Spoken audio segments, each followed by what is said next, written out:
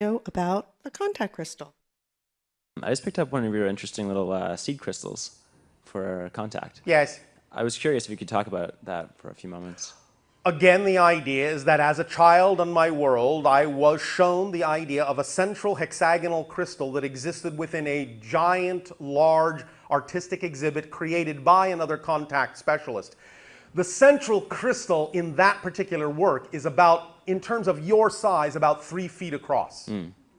The idea is that it is about the same color green, and around it are other crystals, each crystal added to the central crystal, which represents the first contact of our civilization with another, represents all the other contacts of all the other civilizations we have come into contact with, and constantly grows as more and more civilizations join the interstellar alliance, as you call it.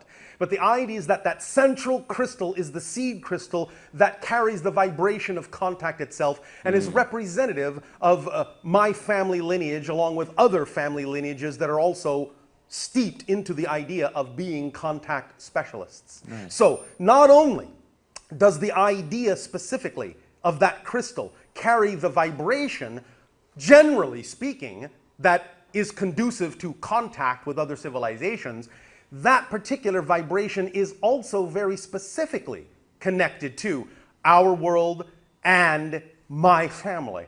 Very nice. So, that is our way of welcoming you all to the family.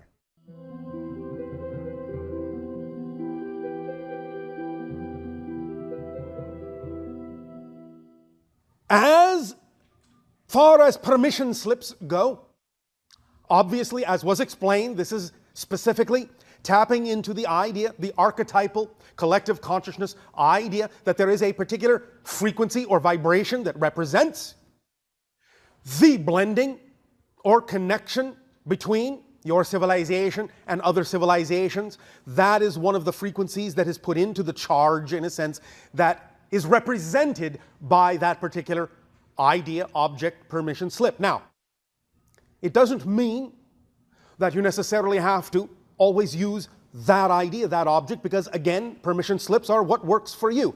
At the same time, and in conjunction with what we were saying earlier in this transmission as to how there is really no separation between intention and action, between the physicalization, the physical act being that demonstrates and in a sense actually creates simultaneously the intention. The physical act of having a symbol of that nature, a permission slip of that nature, is similar to the idea of physically casting your vote for contact.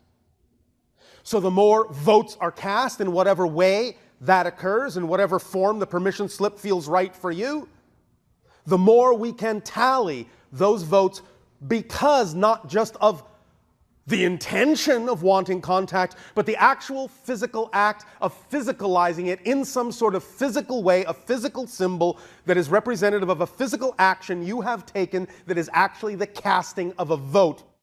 And that vote resonates very strongly in your collective consciousness to us.